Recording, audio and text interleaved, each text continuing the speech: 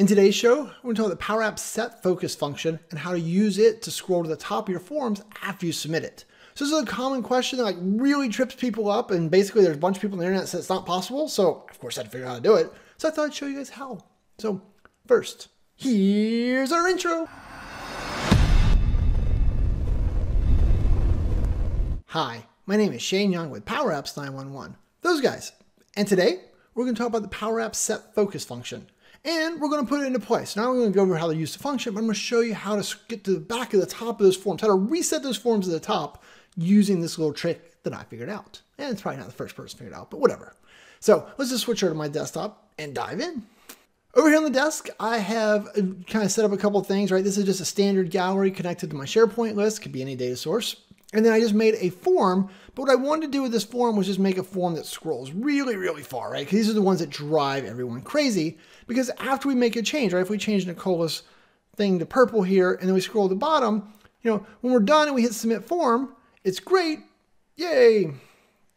It brings us back because it changed the data and then everything got refreshed. But what happens a lot of times to people is they're working in these forms and they are just scrolling through them, right? Like they're like, yeah, I kind of did this. Maybe I didn't edit any data or I didn't change it. I just want a way to send my users back to the top of that. So to get to the top, what you can do is you can use the SetFocus function. But before I show you how to do it, I should probably show you how the function works, right? So if you do a text input, just throw it on screen here. Sometimes you want your users, you want to put the cursor there, right? Like, so think of they broke something and so they have an error message. You want to send the cursor there. Or when the screen first loads, you want to get them to the specific place, right? You want the cursor blinking at them. What you can do is use the function called SetFocus that I can never remember the name of. I had to look up the name before I started recording today. What you're going to say, hey, set focus to text input 1. And so if I press this button, see that? It put my cursor over there. I can have my cursor over here, down here. It doesn't matter. When I press this button, it automatically puts their cursor into this control. Now, keep in mind, SetFocus only works with certain controls, right? Like you can't set focus into an image or something like that. There are a finite set of those, but you can jump into like drop downs, I think. Let's try drop down. I don't remember now.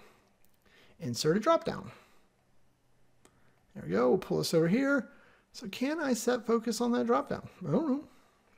All right, who's the expert here? Probably not me. We'll do that. Drop down 1. Yeah, see, it yells at you, right? This is a very common error. A specified control cannot be focused.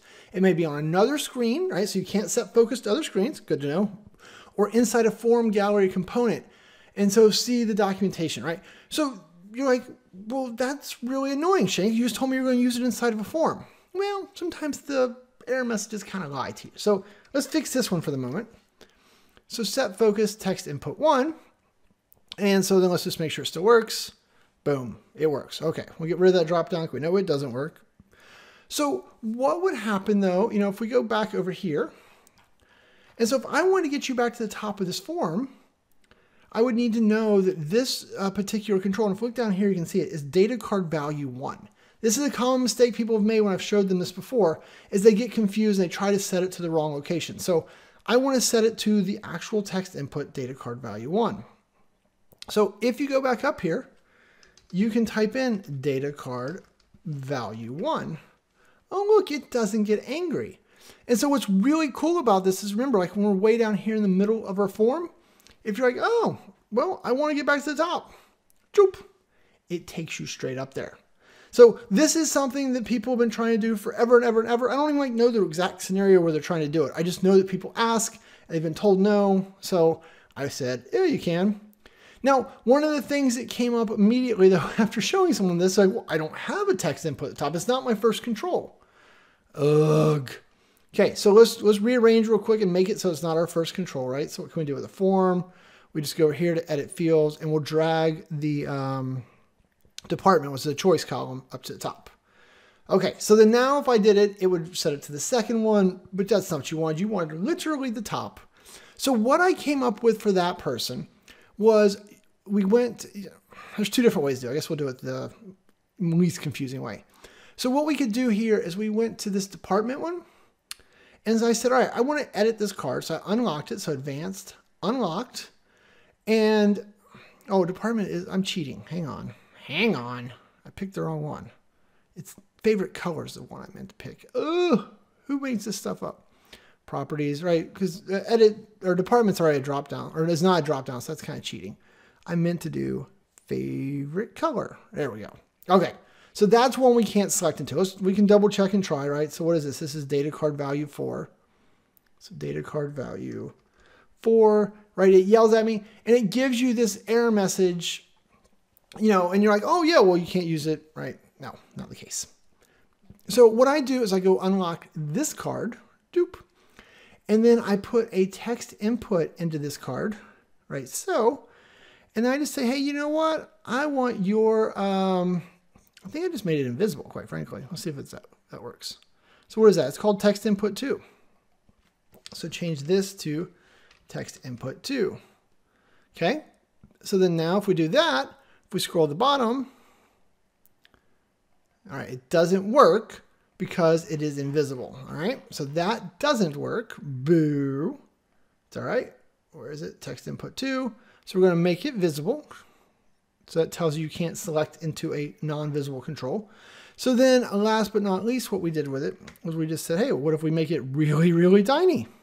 0 by 0. See if that works. Scroll to the bottom, hit the button.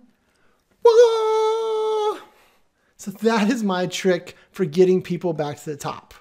You know, you can kind of see that it's selected up here, so you could set the border colors and all that. You'd set all those to white or transparent, so that way they wouldn't show up. But now the user gets pulled to the back of the top of the form, even though you might not have any text inputs on the form, or you definitely don't have them at the top. So there you go. That is my fun little trick. SetFocus is a great one for those of you that are trying to automate things. You want to reduce keystrokes. You want to automatically send the user to certain fields. It works great for that. And thanks to that handy dandy little trick and ignoring the warning message that Power Apps gave us, we were able to use it to scroll to the top of a form. Fun? Fun. Cool. That's it for today. Have any questions, any comments, any things you want to see me cover like this, little tidbits, little tricks, little functions you want to dive into, leave them below.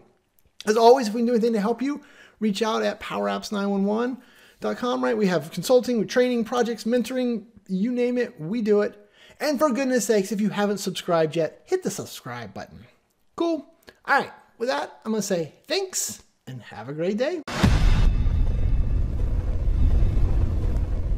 Before you go, be sure to click on the subscribe button over here so that way you'll be notified when new videos come out. If you need any help or you want to work together, whether your problem's big or small, check us out at Power Apps 911. We do it all. I rhymed. Or if you're looking for more formal training offerings, we have those linked up here somewhere. So check them out. Thanks and have a great day.